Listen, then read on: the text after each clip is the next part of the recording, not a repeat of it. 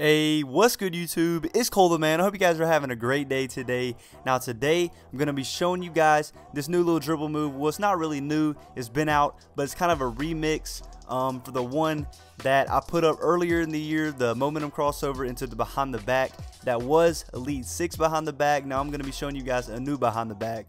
As you can see, you can get crazy ankle breakers off this move, and you definitely got to use this. It's very effective. It creates a lot of space and just opportunities for easy buckets.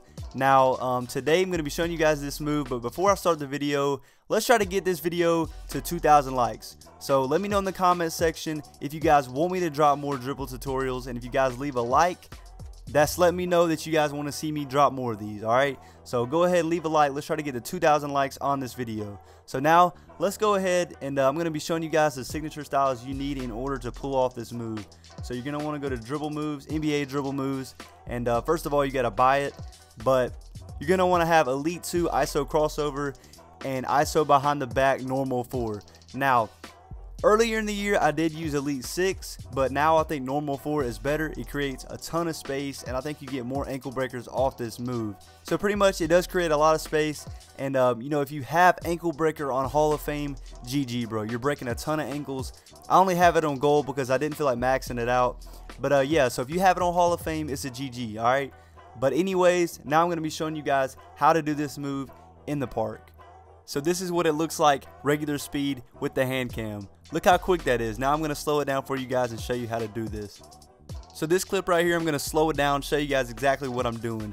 I'm doing the momentum crossover into the behind the back. So first, I'm going to show you guys how to do the momentum crossover. So now I'm going to break this down, show you guys how to do the momentum crossover. So the ball is in my right hand. So to do the momentum crossover, what you're going to want to do is flick the right stick to the left, and as soon as you flick it to the left, you're going to want to hold turbo and continue going in the same direction to the left. And that's what that animation looks like right there with the controller. So next, what you're going to want to do is the behind the back, and all you got to do is flick the right stick directly down, and as soon as you flick it down, you're going to want to continue to hold turbo and hold the left stick to the right, because that's the direction you want to go in. So that's what that looks like right there. So that's pretty much how you do it. I try to slow it down and break it down for you guys. So as you can see, this move creates a ton of space. I think it'd be really good for shot creators because you can just shoot straight off the dribble.